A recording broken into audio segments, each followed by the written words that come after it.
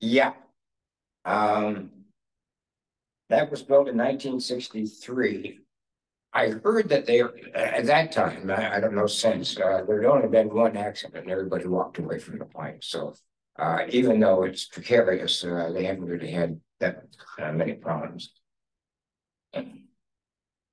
Because of the air service and the ferry service, tourist population grew down there. It's become quite a popular place for diving.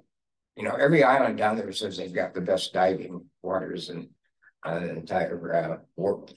I'm not a diver, didn't do any diving down there, but as it says here, the pictures and videos are really, really beautiful.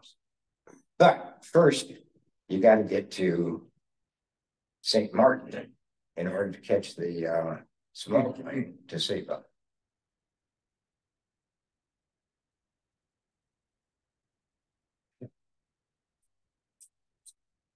Sorry, say again.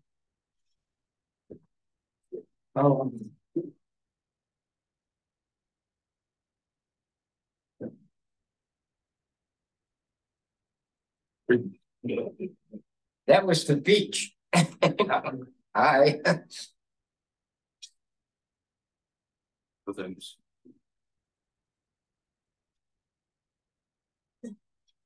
Roger, what was that danger sign saying? To be careful of the wake, you know, the jet engines. If you get hit by that, it's not for you over for sure. You gotta watch them take off. Where is my? There it is. So just click on it. That should be. Yeah. Just another view, another aircraft. Okay. A little bit of perspective on how close it gets to the beach.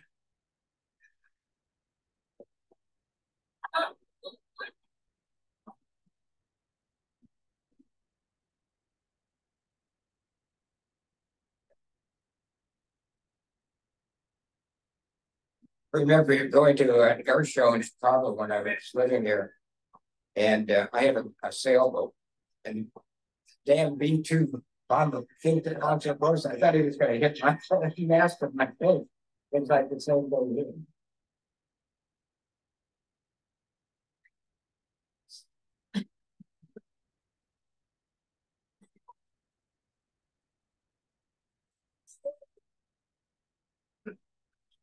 Well, no.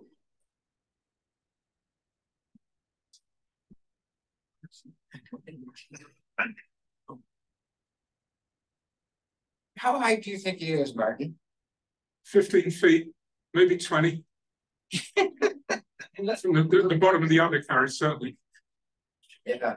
I mean, you've got to be good to do that, really.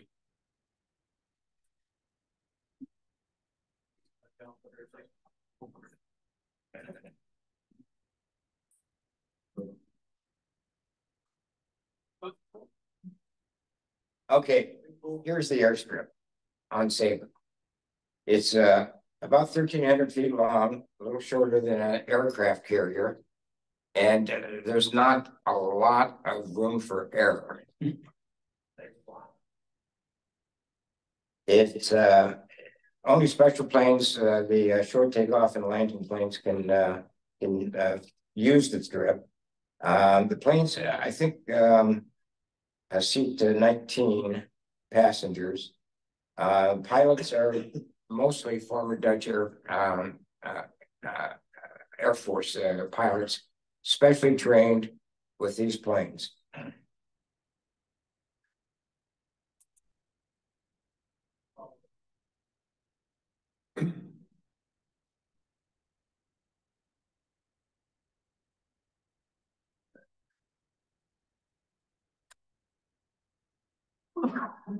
Trivia: a fully extended windsock is 15 miles an hour. Okay. They do that because at 15, it's they close it off for student pilots. If it's too windy or if it's too wet, they will not land here. You imagine if you get a crosswind coming into this, I mean, oh.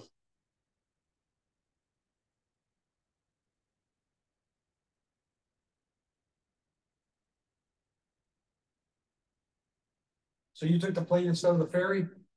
Yeah.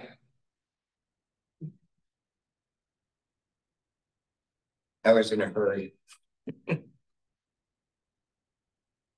Look how close it is. Look at that. And it sits down and stops, you know, it's amazing.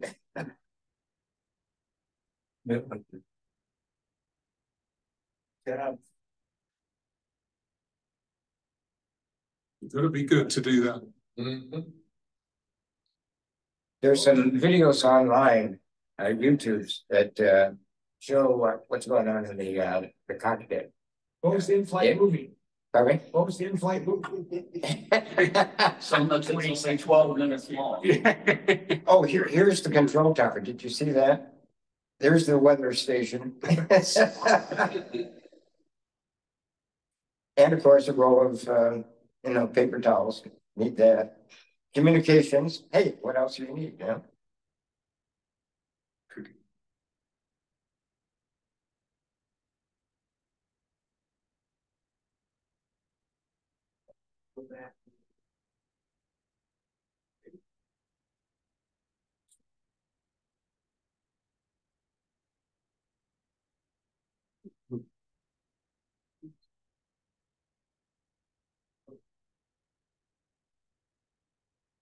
I would have liked to put my antenna at the top of that mountain. That'd be good.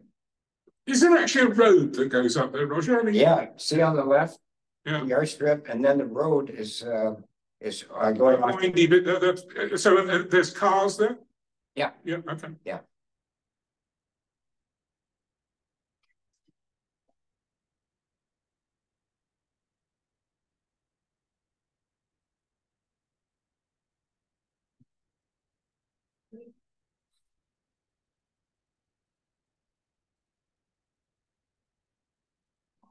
Here again, look at how where he positions himself to do that.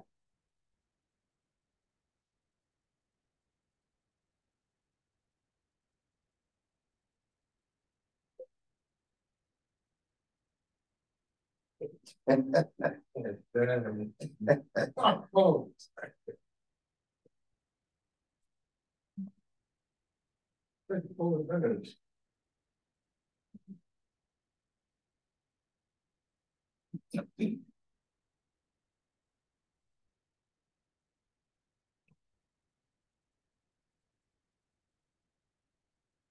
Next things up.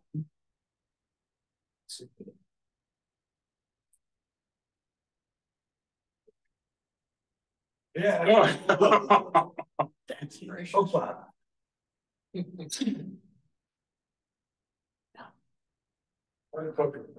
Where's the ferry? It looks like a Brazilian plane in Embraer. This plane's right. Okay. All right. Yeah, there's a story that I heard down there was an American flying his own plane. Tried to land and they radioed him and said, "You're not allowed, you have to have special permission." And the guy says, I've been flying for years and when I landed. They confiscated the plane and made him pay for taking it off. And I don't think they put him in jail, but they got rid of him. Oh, all right. It's twin out. Okay. That's gonna. This is another view, a little shorter clip, so.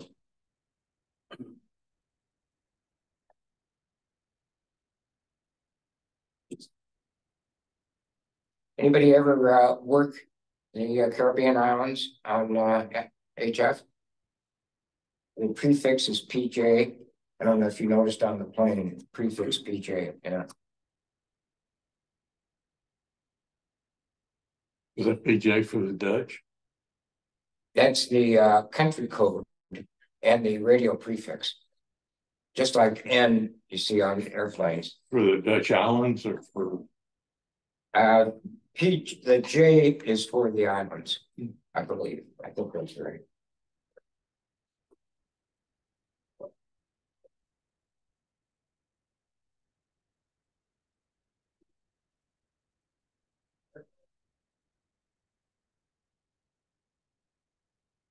That'll be good, some good We were dialogue. all very happy that they were serving drinks on the plane. Is that the one you came in on?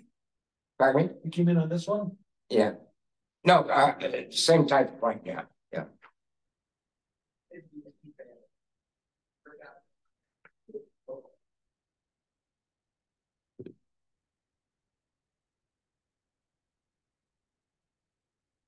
Roger, do those propellers reverse? Is that how they get the short Mhm. takeoff and landing? Mhm.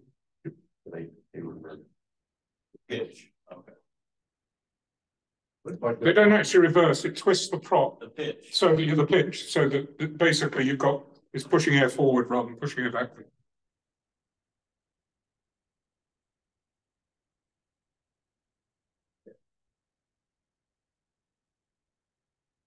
Actually had an antenna rotator that was a prop pitch rotator from an airplane. It was very small, but it was really heavy duty.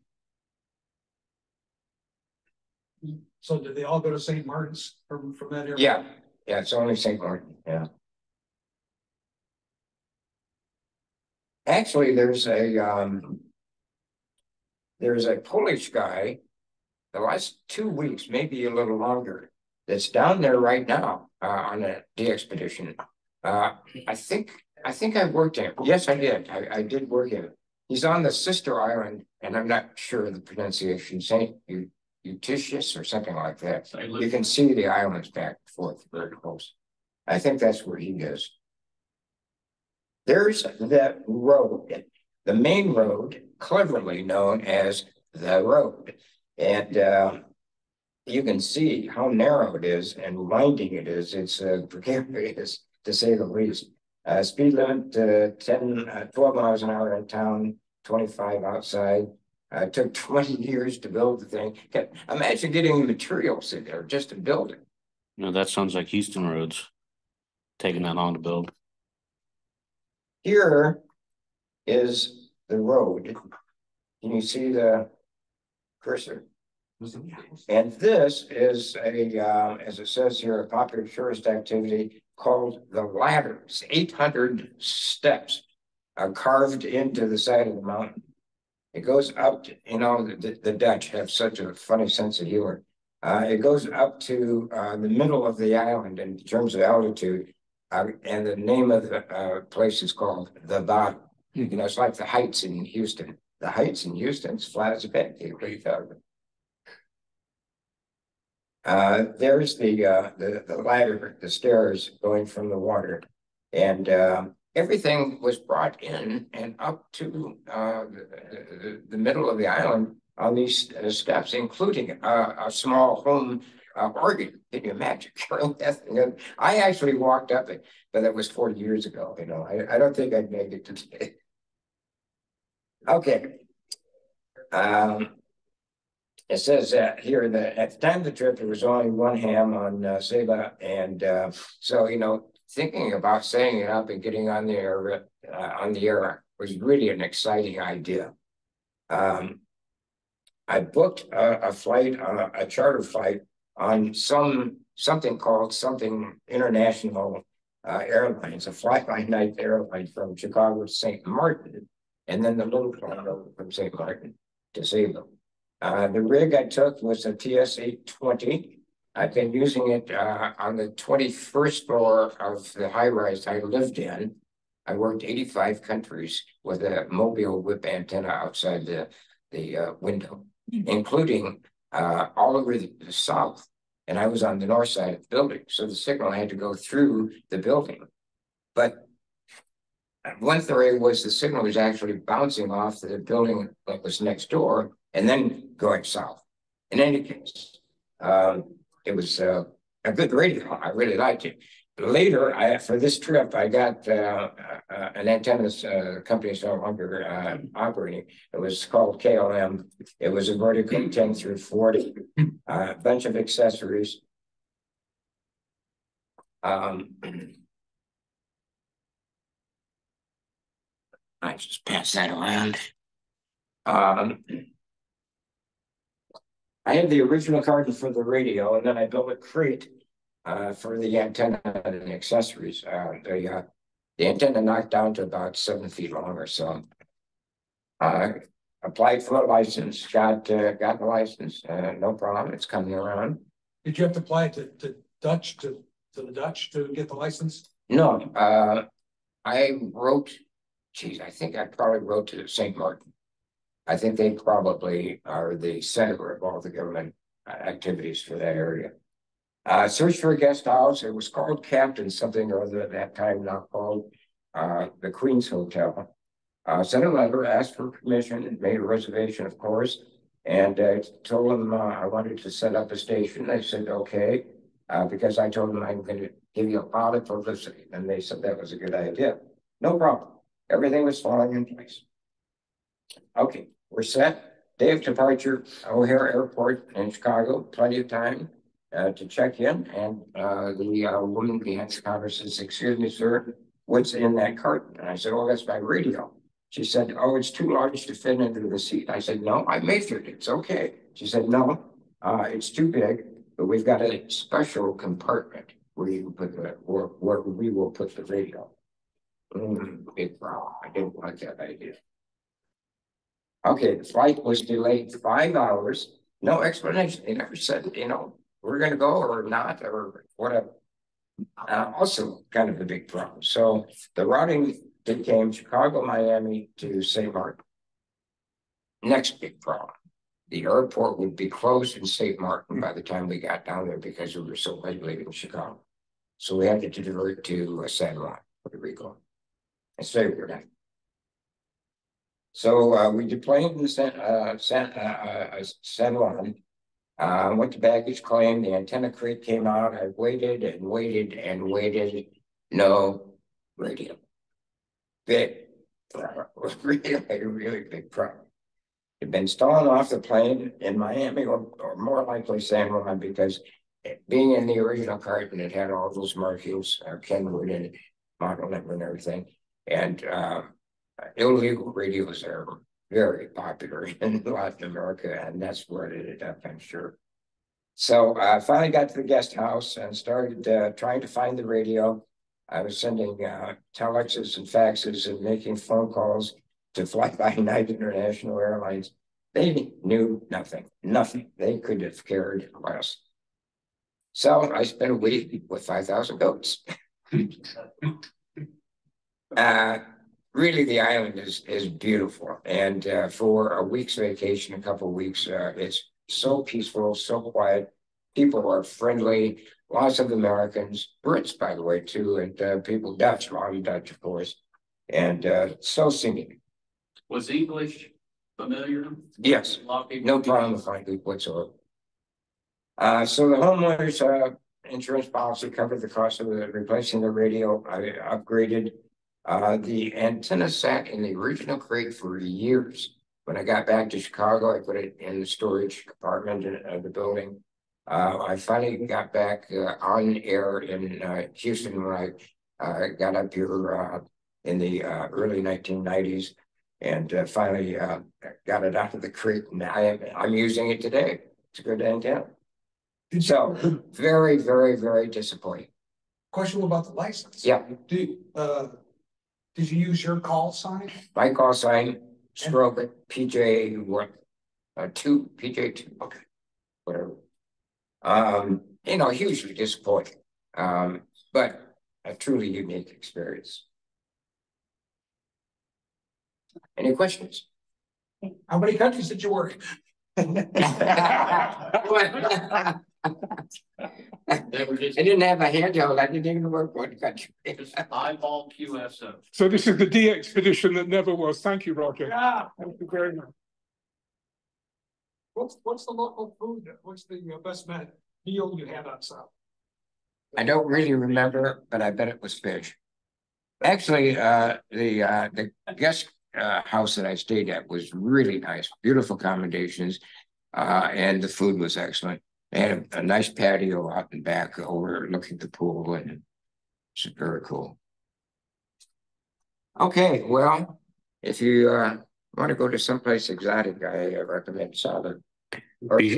Be sure you have your hands on your radio the whole trip. Tell the woman behind the counter she doesn't know what she's talking about.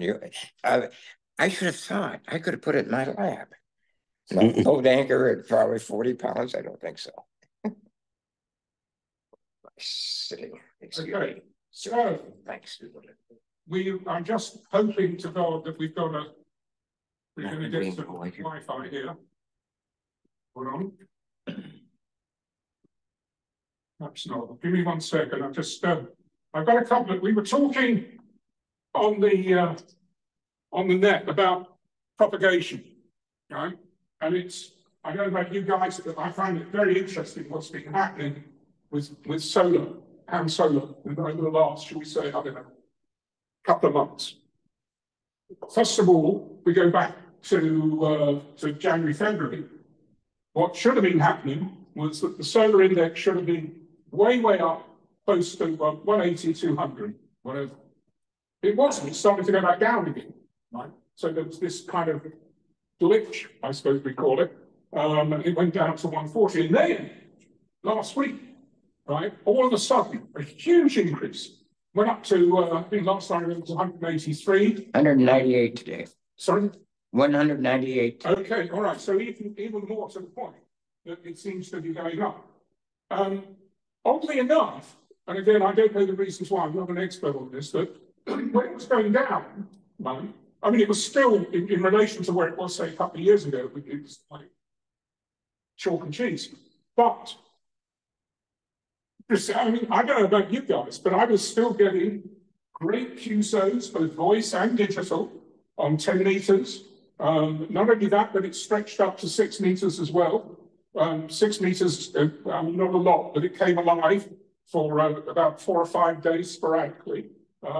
I've actually been messing with slow scan TV on 6 meters, and actually had 2 QSOs, or kind of QSOs, literally, I sent a frame, they sent a frame back.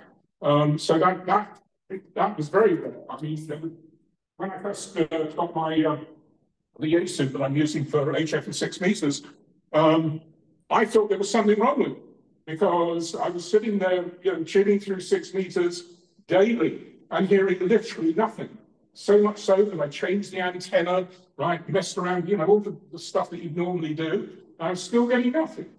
And then, to my immense surprise, I got on casually, called CQ, and back comes this guy in Phoenix who is so clear that he could be in the next room. So much so that I actually didn't believe that he was in Phoenix. I had QRZ.com in front of me and thought, nah, everything. So I'm literally sitting there asking questions about Phoenix, which I know a little bit about. And sure enough, no, he was Phoenix. So I got an EQSL card from him, I think the following day and all that. But what that was a couple of months ago. But what's happening now is to actually get a clean SSTV signal, because remember that for those of you who are not familiar with slow scan TV, that what you're looking at is duty cycles. This is what you've got to be really careful of. The same happens with amateur TV as well. Now, for an average 340 by 280 pixel frame, which is kind of one of the standards on this, you would be transmitting for, well, depending on what system you use, you're probably going to run the transmitter for about 1.5 minutes, maybe 2 minutes, something like that. Now, I have to be very careful. I'm doing this on VHF. I've got an Icon 9700 that I use for 2 meters. And I've tried SSTV on a couple of occasions, and I have to turn the power down to around about 10 watts, about 10%, because anything over that, right, it'll actually overheat the transmitter, which is not good. I'm watching the little temperature gauge go up and up and up, and I've just been like, turning it down and down, which is kind of a shame, right? Because I mean, what you need to make it work will perhaps be to put a linear on the end of it. Nonetheless, the QSI, the SSTV QSI I had was with Arizona. So it was approximately, I think it's about 1,100 miles, something like that. And with SSTV, if you get interference or breaks, obviously the picture will break up. Those of you who remember the days of VHS, for example, when you used to get a tracking error, right? You had that sort of distortion went up and down the screen. It's kind of like, it looks a little bit like that. The other thing I wanted to just share with you guys is you may remember that I bored you to tears a few months ago on amateur TV This is analog amateur TV. And since then, I've now managed to get two transceivers. These are 440 meg, 70 centimeter transceivers. I only had the one before. Of course, you know, it's like we were talking over breakfast this morning. You know, the first time you got email, first time I got it was sort of in the early 90s. And so you get email, and you think, well, who the hell am I going to email? You know, I didn't know anyone else who actually had email. So it was like all dressed up and nowhere to go until I found a friend of mine who had it. And it's the same thing with amateur TV, that especially with analog amateur TV. There used to be a big group in Houston that did it. They still have a website, but unfortunately nobody's active. And of course, the technology's moved on. It's now digital, right? But again, with what I've been doing recently, what I did was to take one transmitter and just fit up an antenna to the back of the car, right? Just drove around. I managed to get something like about 3 miles away with 5 watts. But the interesting part was the 3 miles was downtown, right? So that's downtown with buildings all over the place, reflection, metal. There's a power station underneath 45, you know, stuff like that. And I was still getting not the best picture in the world, but an acceptable picture. What I did was just to leave a test card up at home, left the transmitter running, right? With one exception, that I actually put a timer on the power to the transmitter because I was worried again about battery overheating. Because remember, you know, with duty cycles, with amateur TV, it's on all the time, right? Or pretty much most of the time, unless you choose not to. There is, for those of you who are interested in amateur TV, there is a weekly net which takes place, and there's I can't remember, there's a YouTube channel, I put it up on the Reflector. They use YouTube as well and Zoom. And it's weird because if you think about it, then you know most of these transceivers, whether they're analog or digital, are both vision and audio.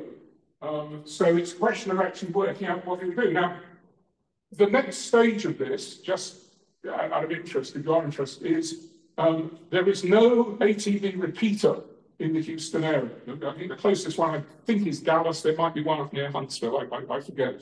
Lufkin as well. I seem to remember that as well. So this is a kind of a bucket list thing for me this year, is to see what it's going to cost and the effort required, and whether it's technically possible for me to actually build or get a repeater up, right? So if I can get an ATV repeater, then what I'm going to be looking for next is somebody that I can loan one of these transceivers to, so that we can actually do a proper QSO. Again, the technology it's old technology. This is pre-flat screen TV. This is, you know, when we have 26-inch cathode ray tubes and all that. But having said that, what I've done is to build a hybrid, right? So it's almost like reversing the technology. So what we've got is an HD camera, a small HD camera. So that's throwing out 1080 or whatever it happens to be. And that's going into what in fact is an old analog transmitter. And the quality is still maintained, which I was quite surprised at. The transceiver allows you on the monitor to switch from like a local monitor, so you're hardwired to your camera, to the signal as it's actually being transmitted. And I didn't believe it when I first saw it. I thought, oh, you know, the two were actually almost indistinguishable. Then when I actually went out with my little portable car, started messing around with that, I realized that picture was actually valid. So, I mean, again, you know, unfortunately, there's a downside to this, that one of my granddaughters, who's about 12 years old, knows how to run an Apple iPhone better than I ever will. You know, said to me, well, what's the point of that, Grandpa? You know, why bother with that? You know, I've got my phone here. I can, you know, like, for example, last night, my wife's in Australia at the moment, and I'm sitting there with a WhatsApp, you know, having a video call. Look at what we're doing here. To do this, just to remind everybody, to do this in, say what, about 1990, something like that, we would have half a room full of equipment. Think about it. You'd have a camera, well, actually a little bit earlier than that, in the 80s. You'd have a camera. To edit this would cost you somewhere in the region of between $300 and $500 an hour in a dedicated edit suite. There's still a couple of them left in Houston. But, you know, that's how much the world has changed. My answer to my granddaughter, if it's of any interest to you, is, listen, sweetie, what you're holding in your hand is a transmitter and receiver. right? You know, the only thing is we're just using a different system and that's it. And she sort of went, whatever. So yeah, there you are. So if your grandkids are going to question what you're doing, then that's the answer. If you give me a second just to call it up, there's this really interesting video, going back to the propagation thing. I'm sorry, I went off topic here. It's a very interesting video on what they call grey line propagation, which is, if you like, you know, what happens as things are going up and down. So if you just give me a second, talking on yourselves, I'm going to see if I can get hold of it. 2 seconds. 2 seconds. Take the opportunity to thank Martin for helping me put this presentation together. Oh, You did a marvelous job.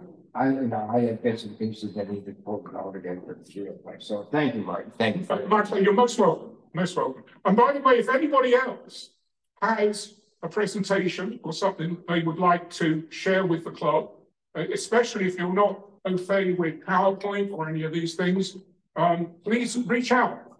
You know, I mean, I'm most happy to help you guys. You know, if this get these things. I mean, you know, look at again what Roger said. I mean, we called this a de-expedition, but it's kind of the de-expedition that never was. But it's a great story, right? And it's related to hand radio. So, you know, like, think about it, guys. If you've got some stories, like, let's have them. All right, give me a second. Make sure I actually connect. They tried that one island they were gonna try to get to with the next. And it was frozen island, and so then they had to, you know, they got the people over onto the ice and everything, and never got it to work. But it was just horrible weather. Batteries keep freezing. Yeah, it was just an awful thing. To get there, they had to sailboat 24 hours to get over to the spot, and then they unloaded the people and went up and had to set up a remote station. Going, you know, I think I like the idea of a Caribbean island a lot better. There was an American that I worked a couple of times down in the South Pacific last year. And he has a huge private yacht. Went down there, set up a station on the island and operated it from his boat remotely, so that you could get credit, you know, from the island. But you know what people go through is amazing, and the cost of these things is just horrendous. But they can't be fun if they work.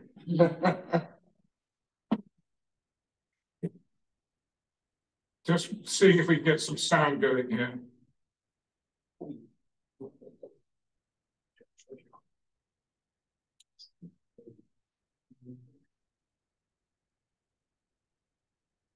Give me a sec, guys. I'm sorry about this.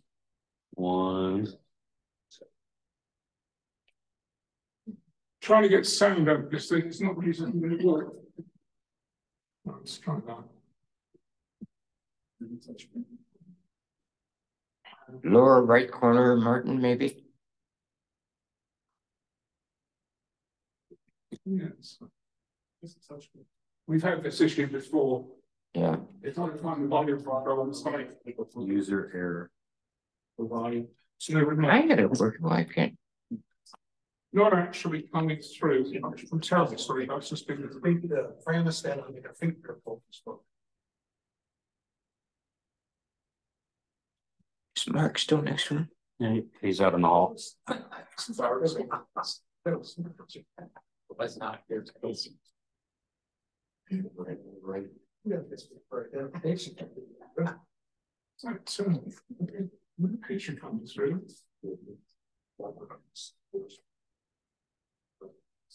Stations.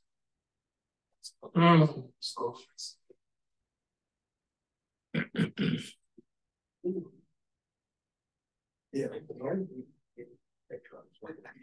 Only funded and no questions asked. And welcome to the Shortwave Radio Channel.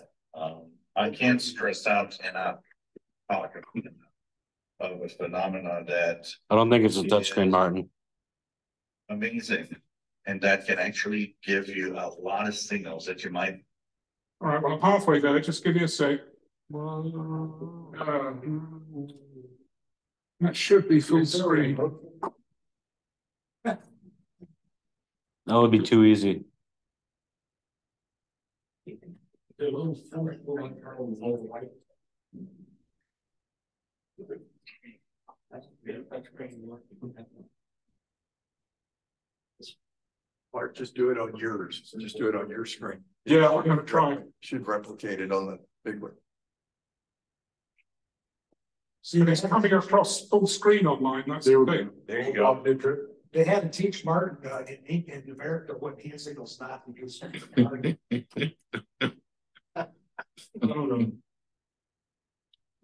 Certain ones are games, some of those are friendlies. Don't make fun of the foreigner. You know, one way is a victory, that way is up here, it's, as a victory, the game is turned.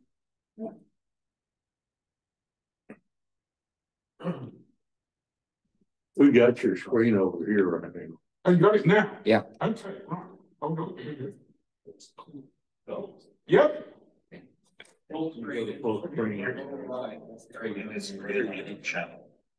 I can't stress out enough, talk about it now. But that can actually give you a lot of signals that you might not hear usually. And it's gray line communications. If you notice here on Start with the volume, I'm afraid. there, right on the gray line. So that means any station transmitting around here are going to be stations that are going to be enhanced, because that transition zone where the ionosphere is technically reorganizing itself. In my case, the sun is setting, so the layers are actually slowly reorganizing and going into one single layer for the night. But they're still there because the sun is still hitting the high atmosphere. And it doesn't happen in just, a couple of minutes. That transition actually happens over maybe an hour, a good hour. Well, that enhances propagation on almost any frequency. It's not just, lower or upper frequencies. It could be on any frequency. You'll hear something unusual. That's why there's a lot of Asian signals that come in when you're at this time, because when you start tuning around, you might notice that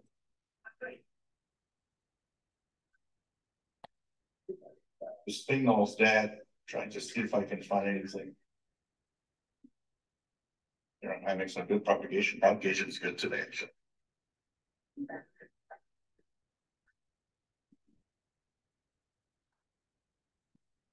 We have an example right now, but a lot of the frequencies that actually propagate from Asia to here will be good, especially in the next hour, as Japan will be in the zone in part of China and all of that. So this is a great time to do this. Also, remember, this gray line changes throughout the year. It's not always this shape. This is the shape for the winter solstice. We're going to be officially in winter in the northern hemisphere in 2-3 days from now. This is what it looks like. But when you're in the summer solstice, for example, in North America, this is reversed. The big lump of lights at the bottom here is at the top, and the bottom will have that little curve here. Because it changes, the day and night patterns change throughout the year in the northern and southern hemisphere because of the seasons. So that changes. If you look at it in spring, like in September, September in fall, but in March for spring, you'll see that it actually makes two vertical lines. So that changing pattern means there are times of the year you have better chances of getting specific signals from an area. A good amateur radio operator that wants to make some great contacts throughout the year will take advantage of that. An example that I have here is I've been making around, let's say in half an hour to an hour from now, especially when Japan starts being really in the gray line. I've been making tons of amateur contacts with Japanese stations that are plenty at this time because of the gray line. But if you look in the summertime or in different times when that has changed, you'll notice that, for example, Japan is not favored anymore, but there's another country or other areas of the world that are favored for that. So it's very important to take a look at the gray line all the time. It changes shape slowly, but it changes shape. If you look now, if you look into, say you look at it on January 15th, and then on February 15th, you'll actually notice the shape shifting of the gray line and how things are different and how that gray line from your area to another part of the world has changed and now gives you maybe an advantage for some other countries or other continents. So it is a very, very good time for radio listening also. So do check it out. The gray line is an important part of the communications on shortwave. And they really, really enhance signals a lot. I told you the live shows, for those that follow the live shows, that an example of that is LRA 36 in Antarctica. Well, now is not the best time for me, but when the gray line will be a little straighter. So, you know, maybe by end of January, for example, in February, I will get back my listening to LRA 36 in a more decent level. So all of that shifts propagation. That's why there are signals that you'll hear for a month, 2 months, and then they disappear. They come back the next, 6 months later because the shape comes back to the same shape. So typically the shape you see here will change, but there are periods like spring and fall where that same shape comes back again twice. So you'll have it in spring and you'll have it in fall. So just like at Gray Line, there are, I'll share with you the one of the websites, which is Time and Date, which does have the day-night pattern live on a map in your browser. So you can check out, where's the Gray Line and where is it actually all around the world. If you enjoy my videos, please subscribe, give us a thumbs up. Thank you for watching my videos. All right. So, to give you an idea of, I don't know whether any of you actually use any of the websites around, but this one is what I use. It's going to load. Give me 1 second. All right. This is where we are right now. So, for those of you who are not familiar with this website, it's German. This guy's pretty good. There are others, by the way. But as you can see, red means basically red is good, right? And blue is not. So where are we now? We're at an interesting point because had we done this 3 or 4 hours ago, we would have seen more of a red blotch here. So Europe would have been more easily accessible. And that's not to say, by the way, that we were to tune in now. One of my I'm just trying to look at the band that I'm on here. Just 1 second. This is for 10 meters. Okay, we could do it equally for other bands as well. But the other thing is that remember the last meeting, or at some point or other, I bored you all with what we call the donut. And this is a very good, almost perfect representation of the donut. So you would think by looking at this that Houston down here, right, is in the blue, so we'd be like things will be lousy. Wrong, absolutely wrong. I turned on my receiver before I came out this morning, about 6:30, something like that. And especially on the digital stuff, FT8, FT4, it was going gangbusters. I need modern transmitting. It's just absolutely packed. So what's going to happen though when this moves forward, and we can do a little simulation here?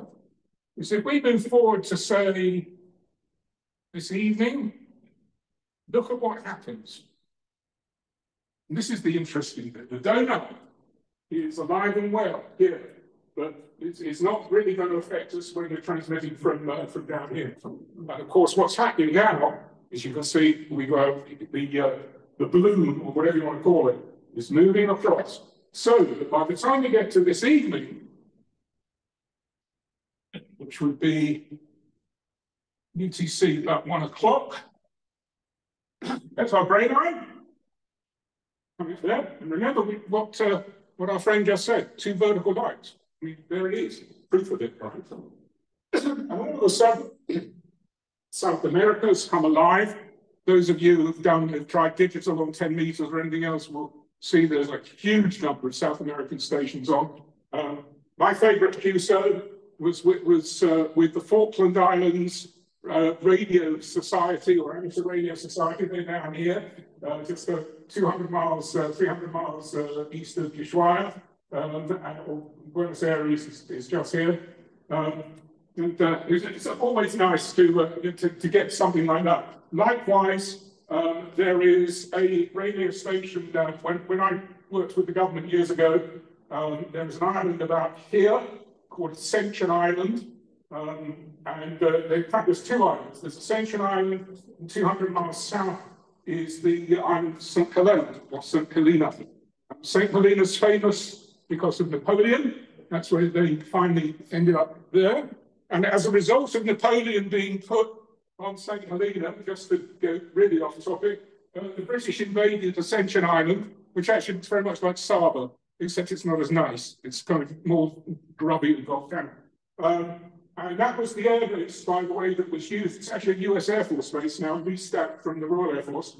And that's where they ran what, up until the B-52s from Barksdale, was the longest ever bombing run during a wartime situation. They flew from Ascension Island down, refueling 11 times down to the Falklands, bombed the runway. It was basically, it's 1982, when we were trying to basically put the willies up the Argentinians and stop them using Port Stanley Airfield. And then they were refueled back. Just if it's of any interest whatsoever, there is a lovely story. There were 6 of these missions. They were called Black Buck. And the last one, because they were old aircraft, this was like the nuclear bomber force, so it was old as B-52s. The refueling nozzle broke off on the way back. They had to land at Rio de Janeiro. I mean, somebody's got to make a movie about this because it was comedy of errors, right? And they had attached to the bottom of the aircraft something they shouldn't have had, which was a US Shrike missile, which President Reagan had very kindly donated on the QT to Margaret Thatcher. And they had 2 of them. They managed to get rid of one of them over the Atlantic, but the other one wouldn't come off. So they landed at Rio, were held for a couple of days, and then the Brazilian government gave the Vulcan, that was the aircraft, back to let the crew go and all the rest of it. But the missile kind of went AWOL, went completely missing. So somewhere in Brazil, they now have they did have a Shrike missile. Back to propagation. So what you can expect to see this evening, maybe 6, 7 o'clock, would be exactly what our friend who did the video did just now. We would see the balloon, this red piece, come over here. Japan comes alive. I mean, those of you who've been around early, it really will come alive. But in addition to that, we're now getting to the point where the balloon, it tends to fade when you get to kind of to Burma, Myanmar, around here, or Vietnam. But as the prediction is for the next couple of months, that it's going to move a little bit this way. So what I'm hoping for are contacts or QSOs in India, Pakistan, and possibly, I don't know whether they have any hands left in Iran, but maybe there, and also in the Arabian Peninsula. So that's really the next bit. The other good thing,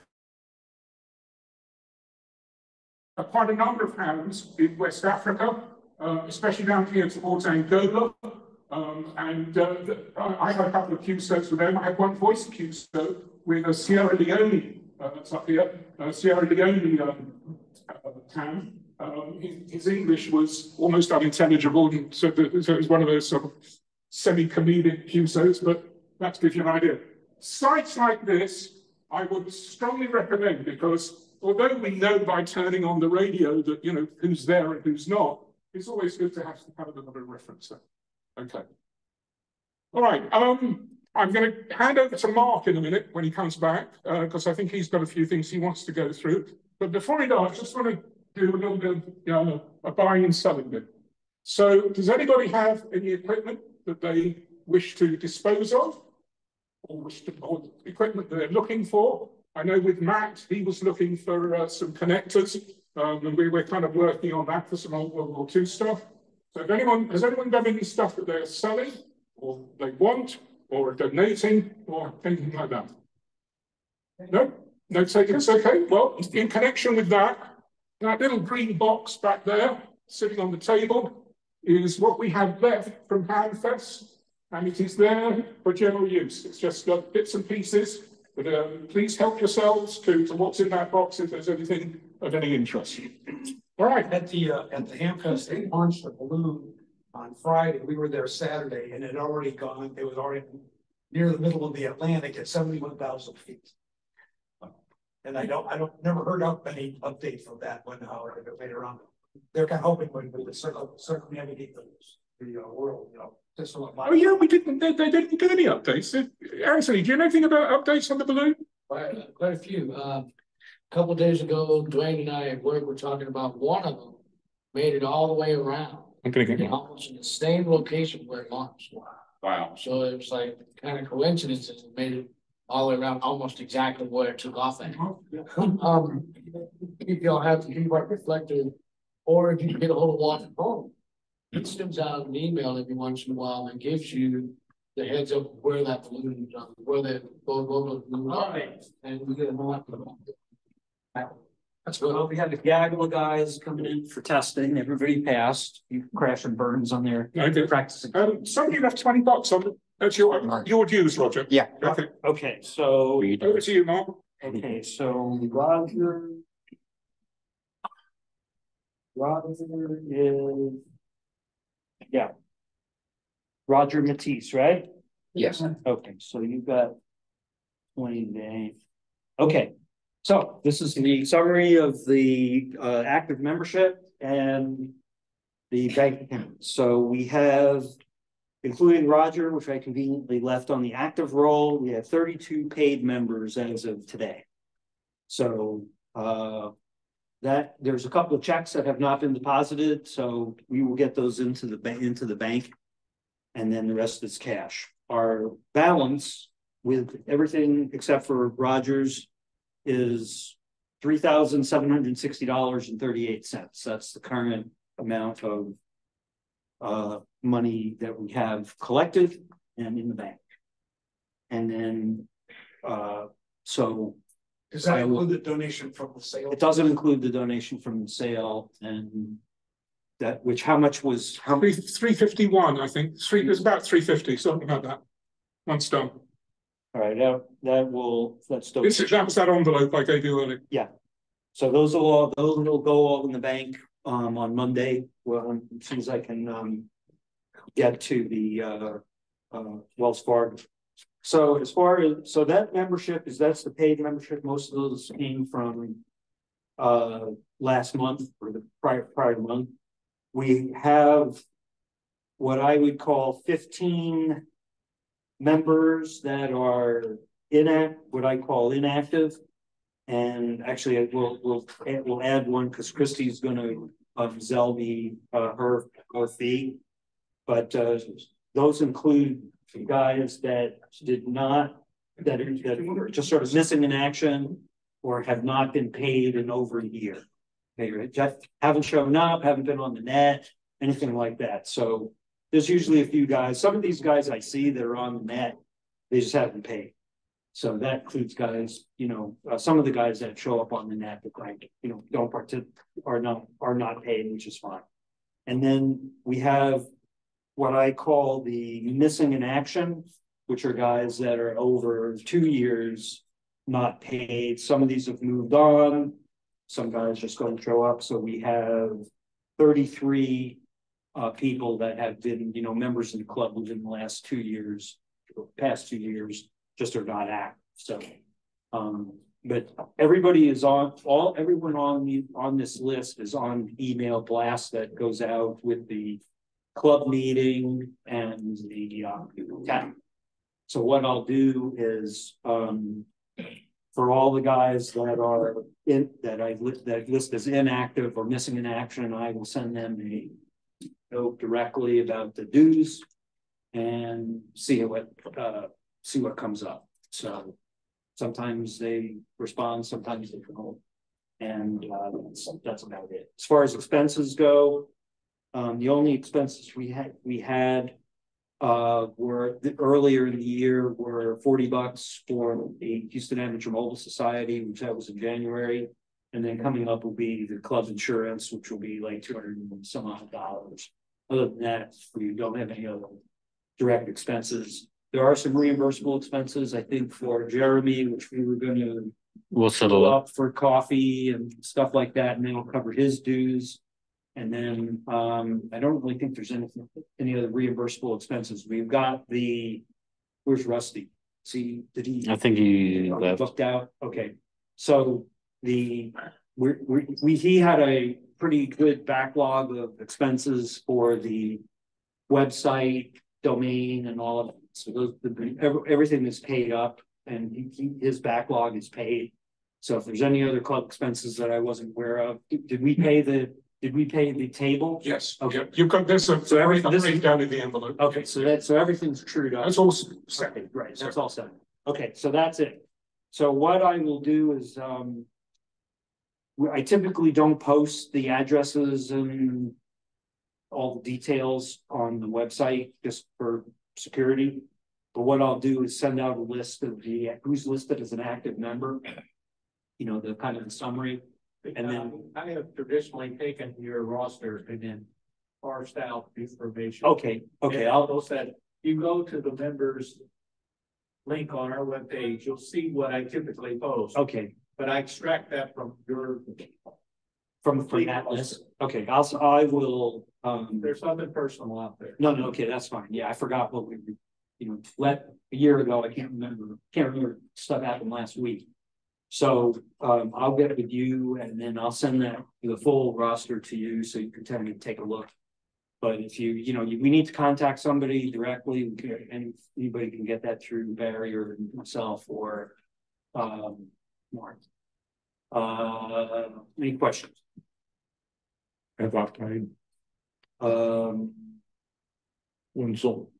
Wenzel, I think you are.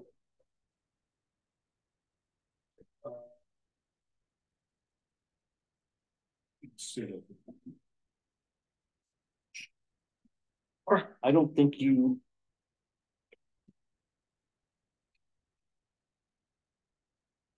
Are we okay? Yeah, I'll check here. All right. Let me check it. Let me check it. Take that as well.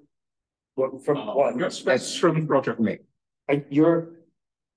Oh, okay. No. You put something in the Back, yeah, okay, so here's Rogers. And then you're paying. Yeah, no, is. Indeed. Yeah. Okay, that's good. All right. All right.